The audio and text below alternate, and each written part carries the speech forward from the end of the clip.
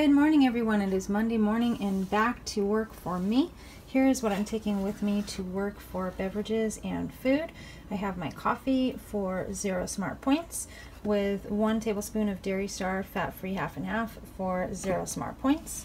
Over here I have my Teamy tea, which is 1 teaspoon of the Teamy Skinny, and then I have some lemon juice in there as well.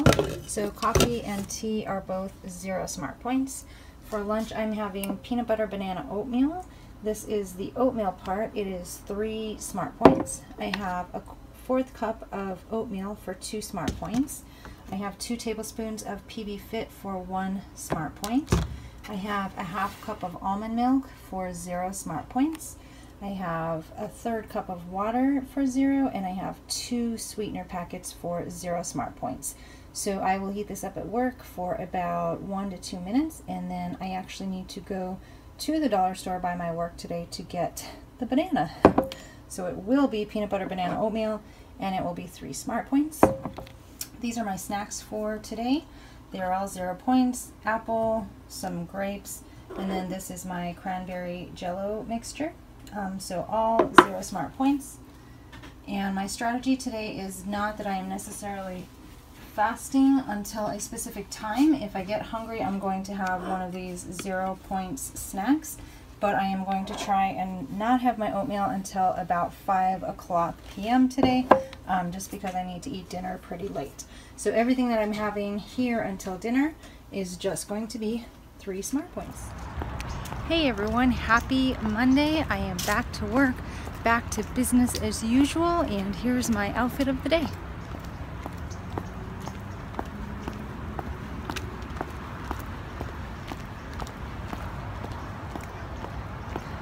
So let's do a quick recap of the weekend.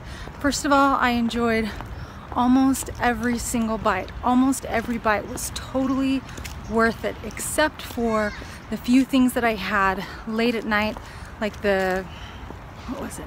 Oh, the hotel cinnamon bun thing and the dollar store pound cake.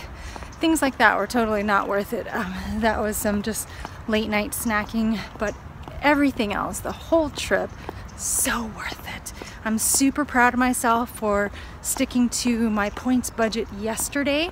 On the ride home, when I could have had Costco pizza, Costco hot dog, I could have had some crazy stuff at Red Lobster, I could have had the Red Lobster biscuits, but I pre-planned what I was going to have. I totally stuck to it, so I was able to get back on track for yesterday instead of waiting another day and getting back on track today. So I did weigh this morning on my scale, of course, and I will tell you that it's pretty much the same as coming off of any other weekend. So I'm very excited about that, because that means I probably won't have a gain, or it will be, if it is, it's going to be very minor. So it could really actually go either way. And to be honest, it's really, a big part of it is going to be determined by how well the Teamy tea works tonight, the Teamy colon. So I think it's gonna go, it's gonna be really close to what I was last week. So for me to enjoy everything I had this weekend, I had a lot of great food, and to enjoy a 5-day Thanksgiving weekend and come out with a maintain is absolutely perfect. So I'm pretty happy with that, and I think that's what it will be for tomorrow. So that means I can continue carrying on with my goals and getting down to 130 by December 25th. So, which I think I will be able to do. If you guys watch my video from yesterday, I outlined some of the plans I have to get there. So number 1, starting with the 20,000 steps, let's talk a little bit about my workout day today. So number 1, I think I told you in the video this morning, I'm not necessarily planning to intermittent fast until 5. If I get hungry, I'm going to have some of my 0 point snacks, which are basically fruit. It's all fruit. So even if I have a higher fruit day than normal, I'm totally okay with that. I don't necessarily want to do the intermittent fasting right now, but I do want to have a late lunch because my dinner is going to be very late. So that's why I'm trying to push it off a little bit for today. So that's my food plan. As far as the running, I had a chiropractor appointment today and I was going to carpool with my friend. She can't go and I don't have the car. So I was kind of on the fence about going and continuing with the chiropractic care anyway because, because number one, my insurance is not really, at this point, they're not really approving any more visits. And number two, I'm not really noticing any huge difference in my pain level.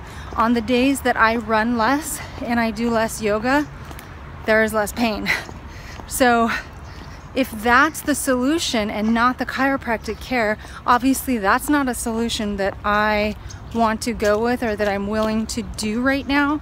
The other thing that I've noticed that is helping a lot is icing the area. So icing my lower back, which my lower back pain is actually pretty minimal right now, and it's mostly the faux sciatica or the inflammation that is bothering me. So icing that has helped a lot. So I think what I'm going to do is just not go with the chiropractic care anymore at this point, and I gotta work out, guys. I gotta do it. I gotta train. I got stuff coming up that I need to train for.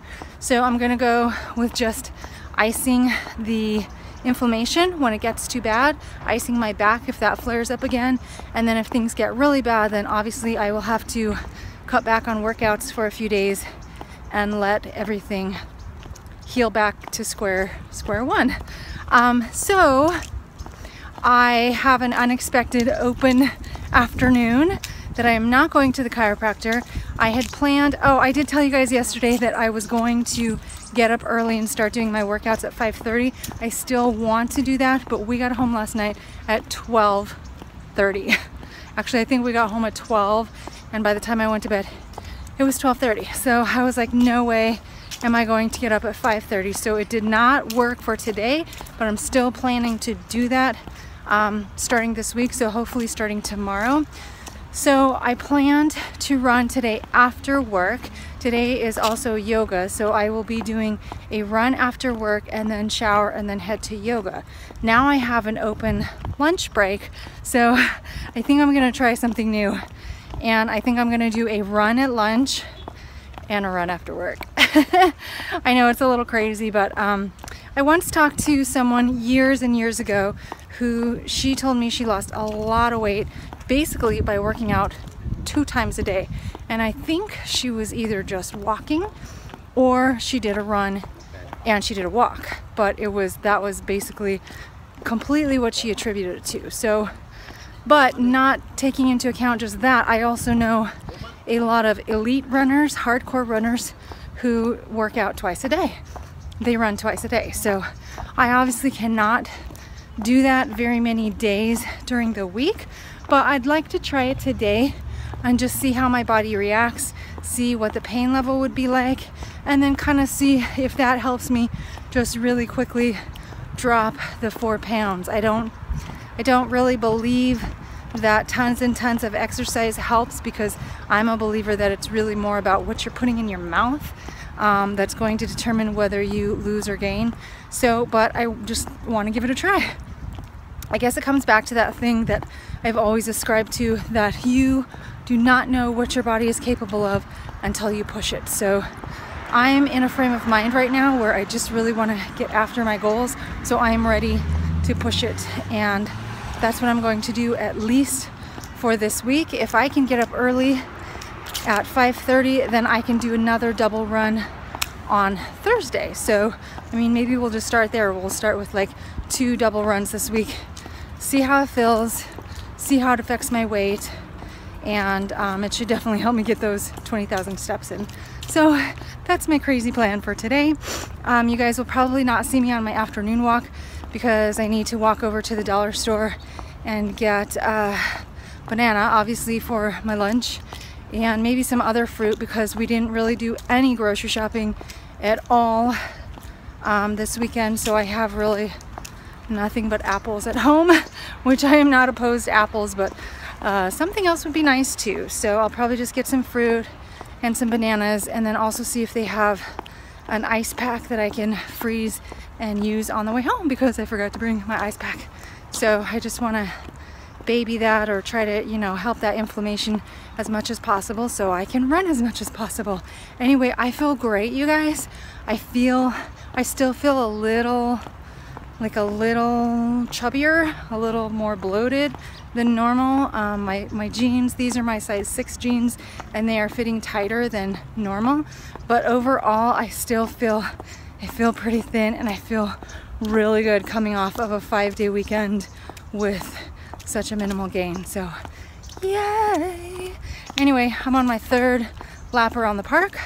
I need to head back to work. I also have I have this massive pile of filing that my attorney really wants me to tackle and get a lot of that done by the end of the week. So I'm really trying to hit that today, and then I have a lot of your guys' comments still that I need to get to. So thank you for being patient with me. And again, if you have a burning question that I need to answer, you can either hit me up on Messenger or just ask me again in the comments below, and I will get to you, I promise.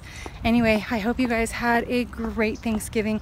I realized that I did not send any Thanksgiving wishes out to my friends individually or on Facebook or anything, and that's just because I was really enjoying every minute I had with my parents. So it was great. It was a great weekend. Anyway, I will try to touch base with you guys, if not in the afternoon, then hopefully after I have completed not 1, but 2 runs. 2 runs for the day. I'm gonna try to do 4 miles at lunch. I know it puts me back late, but I think I'm gonna try to do 4 miles at lunch and 4 miles after work. So I will insert the pictures here and let you guys know how it went.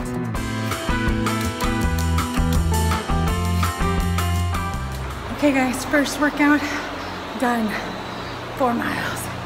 Yeah, I did it at 6.3 to 7.0 miles an hour. Now I gotta run back and shower. The thing I didn't plan on, since this is a surprise workout, was I don't have clothes to run my second workout. I have clothes to change into for yoga, but I don't have extra clothes, so this is super gross, but I'm gonna have to leave these hanging in the locker and then wear disgusting wet clothes for my second run. But you know what, if I can do it, if I can pump myself up, set a goal, hit it, and do it in wet, gross, sweaty clothes, I will do it. Then I will shower again and put on fresh clothes for yoga. I also did not bring my hair straightener because I didn't think I was showering at lunch, so the hair is gonna be a little wacky for the rest of the day. That's okay. I'll just do something like this, just keep it behind my ears, and I'll be a little gross, and then tonight I can shower and be all fresh again. I'm just happy that I did it. It's done. First workout, and I'm actually looking forward to the second. Today is literally work and working out, work and working out, and work and working out.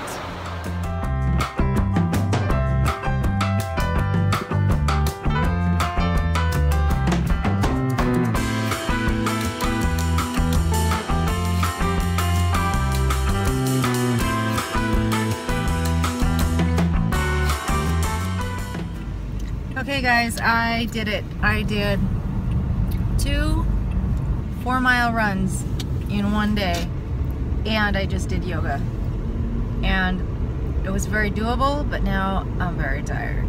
The second run I thought would be so exhausting, but I kept the speed at 6.3 miles an hour, and it was one of those runs where you just feel like you could run forever.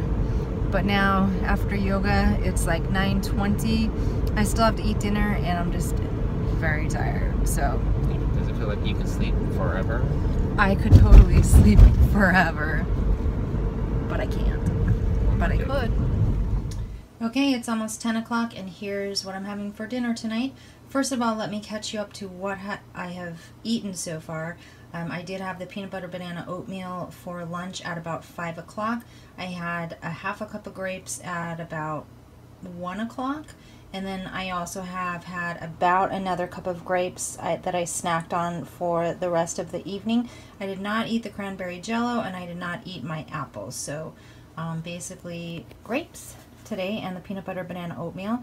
When I got home, I did have a turkey wrap on an Olay Extreme Wellness wrap. So it was honey, Oscar Mayer turkey breast. So it was 1 point for the turkey breast for 2 ounces and 1 point for the Olay Extreme Wellness wrap.